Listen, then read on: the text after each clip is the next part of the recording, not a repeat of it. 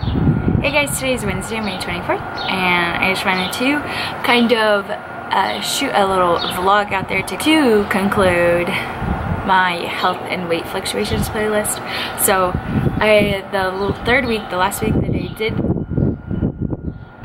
some videos for the playlist, I was focusing on nutrition, and then last week I didn't do anything for that playlist, and I didn't conclude the little mini series or anything like that, so I wanted to do that really fast for you.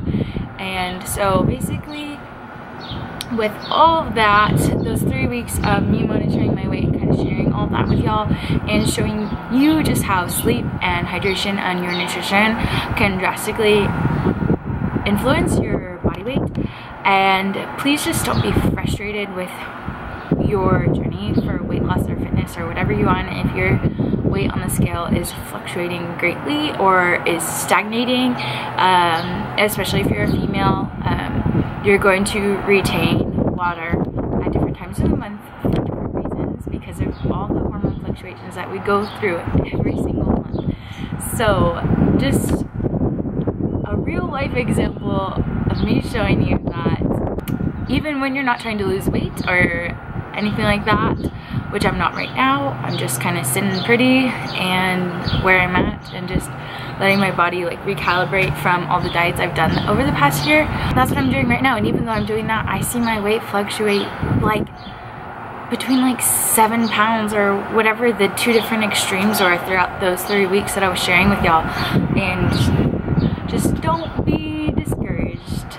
And yeah, so with me, my plan is still to do a diet in July to prep for my meet in October, and just to make sure I make weight and for body weight composition, because it's my ultimate goal. And that's the reason that's my ultimate goal is just like not that I'm uncomfortable with my body, but I feel like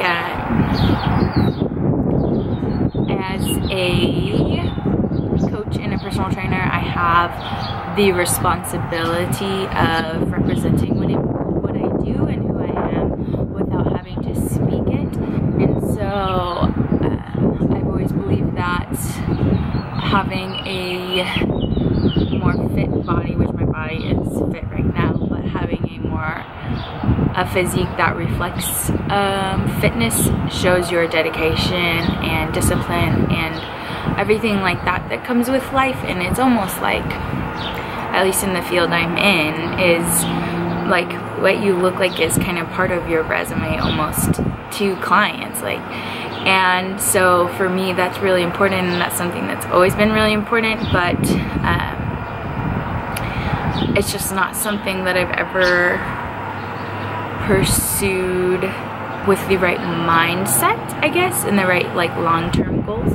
And so that's what this cut in July is going to be. And so look forward to that. I hope you're looking forward to that, because I'm going to take you guys along with me, and it will be very interesting to follow, especially if you watched my health series that I just was wrapping up at the beginning of this video. It will be interesting to share all that information with y'all. So yeah, I just wanted to kind of wrap that up and let you know that a similar series will be starting in about 2 months. So anyways, I hope you're having a great day, and I love you guys so much. Thank you for watching, and see ya in the next video. It's gonna be fun. Got lots of stuff going on for the week I'm going home, so it will be good. Don't forget to like and don't forget to subscribe. Thanks.